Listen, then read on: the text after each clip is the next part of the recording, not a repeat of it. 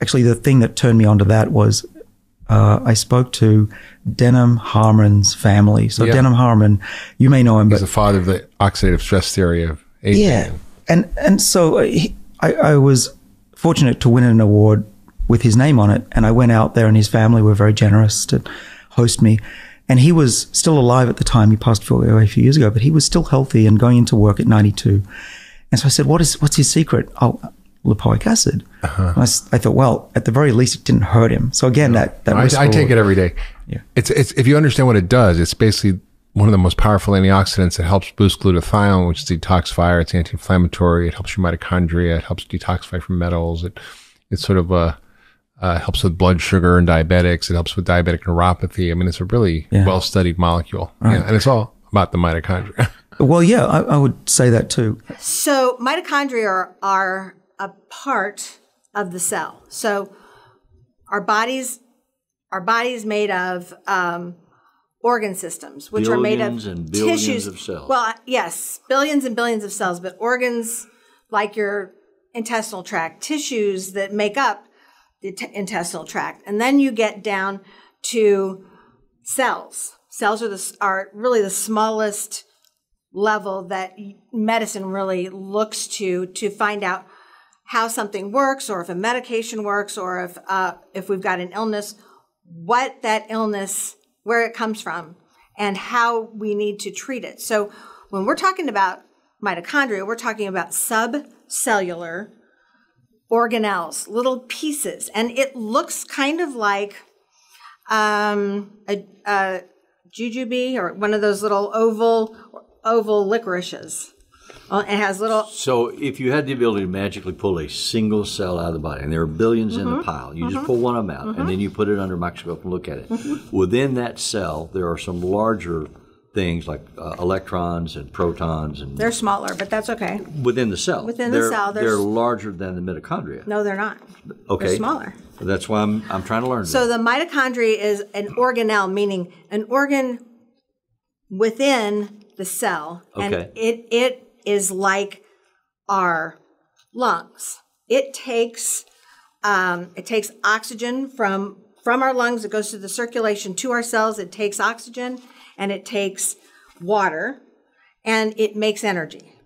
And then the energy then is used for our bodies on a macroscopic level, a big level. All that energy is made so that our cells live, and then our body lives. So it then excretes carbon dioxide. So you have billions of little energy factories. Right. And some of those factories are being created anew, and some are aging and dying. Right. And that's the process of life. All cells go through a process. You don't have one cell that lives forever. In fact, that's the problem with cancer cells. They live forever and keep growing and taking over. Every cell has a lifespan. Yes. So you want your cells to live their proper lifespan and to live well, to be healthy cells. So like your epithelial cells, there are a certain number of those that get replaced every so many days. Right. They are made in the dermis, and they live there, and then they die, and then are kind of go up as squamous cells, and then they're exfoliated. They come off when you wash your face. Yeah. So you get basically, new skin. You get new skin. Yes. I believe every 90 days, as I remember, but I'm not going to. We didn't research that part today. Yeah, we didn't review it. So mitochondria are the organelles in the cell. Right. And what do they do? How do they run your metabolism? Basically, they run the calories, how your calories are burned, and how much energy you have overall. All of them work together to make you a living creature with energy, and they can use energy from food and can use energy and make energy out of food, and then excrete all of the byproducts. So they are truly. I mean, they've used this as an advertising deal, but they truly are the smallest form of energy production in our bodies. And interestingly enough, they are the genetics that give us mitochondria come from our mothers, only our mothers. So what you're saying is we're pretty useless. For mitochondria, you are. For reproduction, you're not. Well, yeah, just for mitochondria, right? It's just the most amazing thing that we can follow our mitochondria back to our great grandmothers, and that's how many times Ancestry.com can find 23andMe and those things. Yeah, they're using mitochondrial traces, mitochondrial DNA to get back to who we're related to. Okay. And so our metabolism of our mother and our grandmother and our great-grandmother has been passed down to us. So that's kind of and there are markers in our individual cells that connect us back those generations, and they can trace that now? Yes, they can. So so if you look at it like the mitochondria gives you metabolism, you can thank if you have a good one, you can thank your mother and her mother and her mother for your good metabolism. And you can, metabolism that makes energy, and you don't collect a lot of fat. You just use everything that you eat and make energy.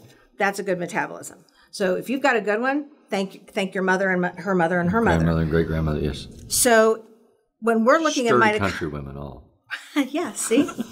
So that's just one of the interesting facts about mitochondria. But mitochondria actually have to be fed with good, healthy foods, and they have to be fed with.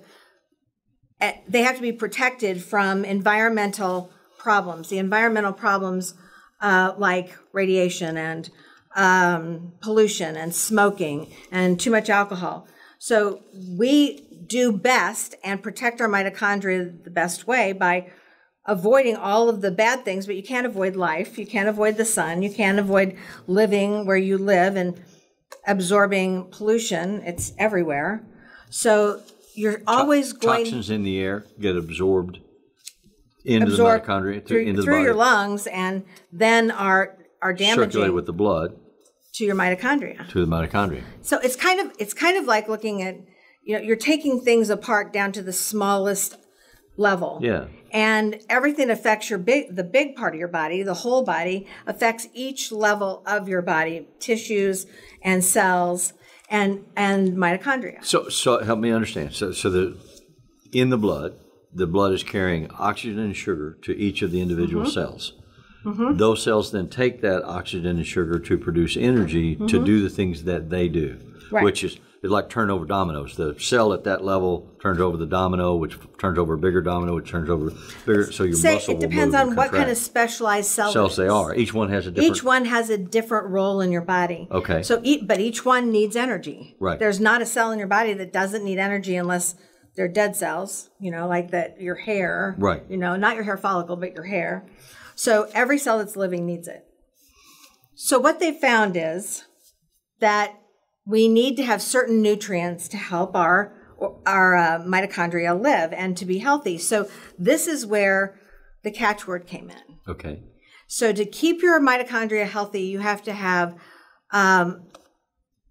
resveratrol and L-Carnitine and N-acetylcysteine and all of these different pieces of our food to be healthy. So that's what they're talking about when they're saying keep your mitochondria healthy. So in a lot of the podcasts that we do, you make the argument that the nutritional needs of Americans are not being met adequately by our food supply, partly because so much of our food supply is sugar and so much of it is pre-processed, and we don't eat enough fresh things that come right out of the garden and right out of the ground. But then you also add that our ground and gardens here in the Midwest of the United States aren't as nutritious as they need to be. They don't have every nutrient that we need. Right. Such as iodine. We don't have iodine in our ground. There are specific foods that are heavier with certain elements of nutrition. Like meat has more L-Carnitine in it, a steak. Right. And the L-Carnitine is one of the things that feeds the mitochondria. Right.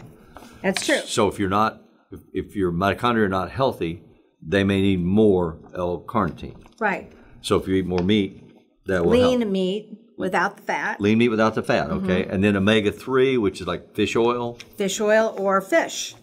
Salmon. Salmon and oily fish, like cod. As opposed to flaky fish. Like whitefish. Whitefish. So resveratrol is the one everybody loves because it's in grape skins and it's in wine. So they Red wine.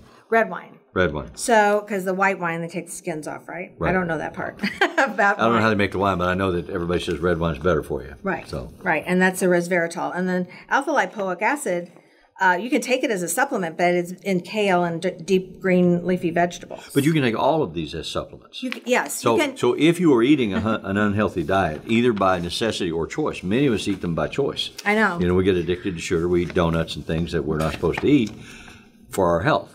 And if you... Or we're addicted to it because we've had it for so long that we'll go through a kind of a withdrawal if we don't have it today. And so if you're doing that and you're obese in particular as a result of that, your cellular structure, your mitochondria are not as healthy. And you get an accumulated level of damage that we call the aging process. Right. As you get older, your cells are less healthy, more of them die off, and you become more susceptible and fragile to different illnesses that eventually will kill you if That's they overwhelm the absolutely system. correct. So to fight the accumulated damage, to reduce it or block it, if you took supplements or if you ate these foods that put more antioxidants into your mitochondria, you'd be healthier, you'd live longer. Right. That's the argument in the advertising. That's the argument, and that's what everybody's kind of pinning their product on. I don't want you to be... I don't want you to say these products aren't good because they're saying it. It's just that they're just using an advertising method, propaganda, to get you to buy their whatever. But it doesn't mean you can't eat the food that contains these supplements or these nutrients. So if you wanted to have healthy mitochondria from the get-go, say you were a mother and you wanted your child to be really healthy, then you would have, after you're done breastfeeding, you'd breastfeed as long as possible. You would get milk that is from grass-fed cows because you don't want to have grain for the cows in the milk. Then you would have your child be in a great environment, healthy, filter the air in your house. I mean, it's really hard to hide from our normal environment. I mean, if you want to really buy expensive. milk from grass-fed cows, I know. You have to pay top dollar to get that milk from those I never cows. said any of this was cheap. But that's one reason why people tend not to do it so readily, because they can't afford it. I know. Or it's too complicated. And that's but part a of less survival. Complicated thing to do is to take the supplements, which are the condensed essence of the... or just eat well. But if you can't afford to. Well, we're talking about babies. You can eat less meat from a grass-fed cow. It will be the same price as a huge amount of meat from a non-grass-fed cow.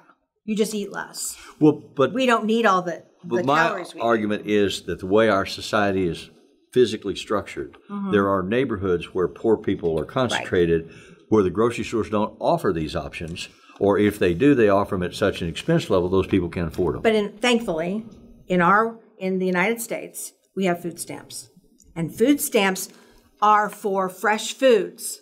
They have food stamps for fresh foods. I mean, all of my patients, when I had my Meacham Park clinic, came in the wintertime where I couldn't even afford the grapes. And they came in with all kinds of great, healthy fruit and vegetables. So we do provide for people if they want to use them for healthy things. Okay. If they qualify for food stamps, if we're talking about really poor people. Yeah. But in the middle class, oftentimes there's not enough money for that kind of thing. And it's a matter of choice and education. Yes. Our argument is that if you have this education, you might make better choices, which is to eat healthier, better food. Like Don't more eat McDonald's, eat grapes and oranges.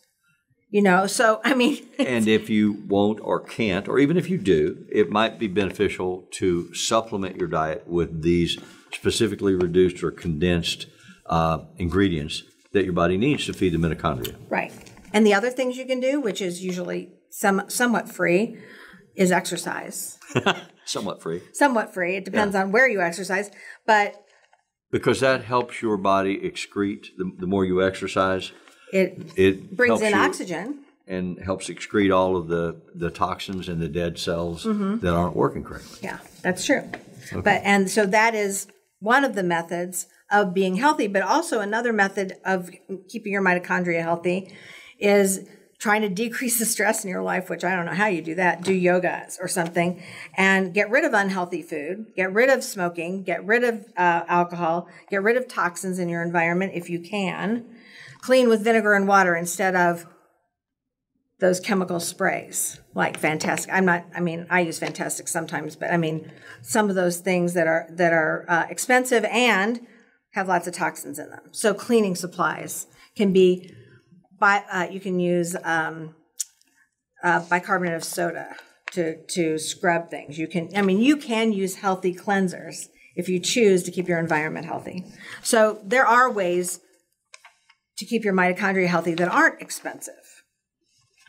Good. So that's helpful, but we are going to be talking about the answer to sick mitochondria and what you can do to make them more healthy, specifically what foods and what supplements you can use to cleanse your mitochondria. Taking alpha-lipoic acid. How much? Me too. 500. At least 5. Yeah, it's about 500, I guess. Okay. Yeah. Got it. So I'm doing ALA, 1 gram morning and night for my body weight. I'm about in 205 right now. So my kids are getting it once a day. It's just in the morning. They didn't used to get it, but I've added it in recently. Yeah, well, it's actually, it seemed to be helpful for viral infections. Yeah. I didn't realize that. Oh, and you know how I think a lot of people would have read in the New York Times or elsewhere that a loss of smell is a potential symptom of COVID-19. And I looked up what's the cure or what's a potential cure for that, and it was alpha-lipoic acid, which was great news because I was already taking it. Nice. And I'll tell you very briefly why I started taking it. There was a scientist who's now unfortunately passed away, but his name is Denham Harman, and he was known for the free radical theory of aging. Famous guy. And I managed to meet at least his family. He was in his 90s and at home when I visited. But they said his family let me in on a little secret, which was that Denham had been taking this alpha-lipoic acid for years, most of his life, mostly thinking that it was an antioxidant. And he worked until his early 90s. And so I figured, well, if it didn't hurt him, what's the least that can The N equals 1 guinea pig, but it was a really smart guinea pig. I like that. What about within alpha-lipoic acid? There's the normal cheap stuff. There's also our alpha-lipoic acid, which is racemic. And the first guy to launch that came to me in, I want to say 2000, before anyone knew what I was doing. And we talked about launching something. And then there's also potassium, our alpha-lipoic acid. Do you go for the fancy stuff or the cheap stuff? Mine's the L, so just the bulk cheap stuff. The cheap stuff, okay, cool. Am I wasting my money? I don't think you're wasting your money, but there's more efficacy from the R versus S form.